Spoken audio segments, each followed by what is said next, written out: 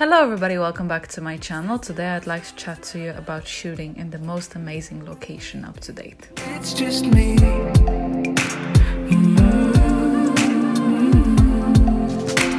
It's treasure in the sea.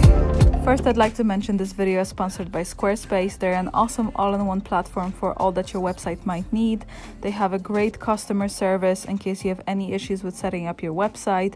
They have beautiful templates that you can fully customize and you can change around if you change your mind at some stage.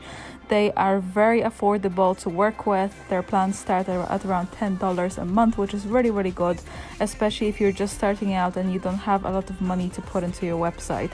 It looks super professional, super nice, and I definitely recommend it. So if you guys want to check it out, make sure to use my discount code and you'll get 10% off of your first purchase. So today I'd like to take you with me on the most magical journey that I had to experience yet as a photographer. I shot in this really awesome location in the middle of nowhere, next to this beautiful river flowing, and it was just the most serene and beautiful experience. And I just want to tell you a bit about how it came about and how I made it happen. So when I was planning my Bali trip, I really wanted to take some time off and just relax for a few days. I've been really overworking myself and it's been showing in my anxiety. So I decided to take a few days off. I found this really amazing place in the middle of nowhere by the volcano that is now inactive, so it's okay to go there. And I booked it in on Airbnb. But, you know, being myself, I was thinking that, oh, what if I get a model there for one day just to take some photos and then the rest of the time I just relax?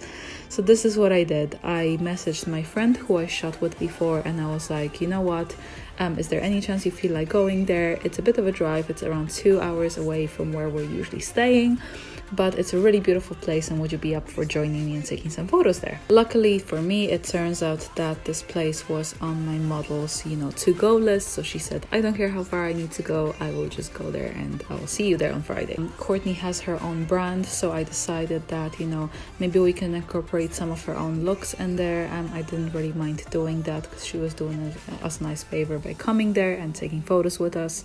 So I said, why won't we just have half swimwear and half of your own resort kind of wear? Usually if I organize shoots like that require a bit more prep, and maybe the road is a bit longer to get to and so on, I usually go for people that I worked with already and that I trust and that I know that are going to do great, because we ended up having her stay over at our place, and for the night there was an extra bedroom there, and it was just nice and easy because we get along, we know that we like each other, there was no awkwardness, so it was just nice and relaxed. So we took the photos and then we took some more photos the following morning, just because we didn't get a chance to shoot some of the stuff because we ran out of light. We arrived at around 3 o'clock in the afternoon, so we started taking some photos around probably 3:30 to 4 o'clock.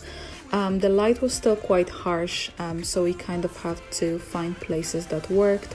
I went for a lot of backlit stuff outside by the pool because the light was kind of getting lower and was kind of falling from behind, so I thought it would look really nice.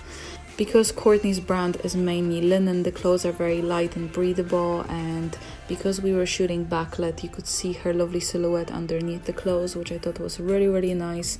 It created really nice moody shots that I loved. Once the sun got a bit lower, we went upstairs and we shot some swimwear. I had swimwear from a brand that lent it to me, and I decided to go for this golden tone because I thought that with the light and with the bamboo structure, it would really work for the color scheme that I was working with.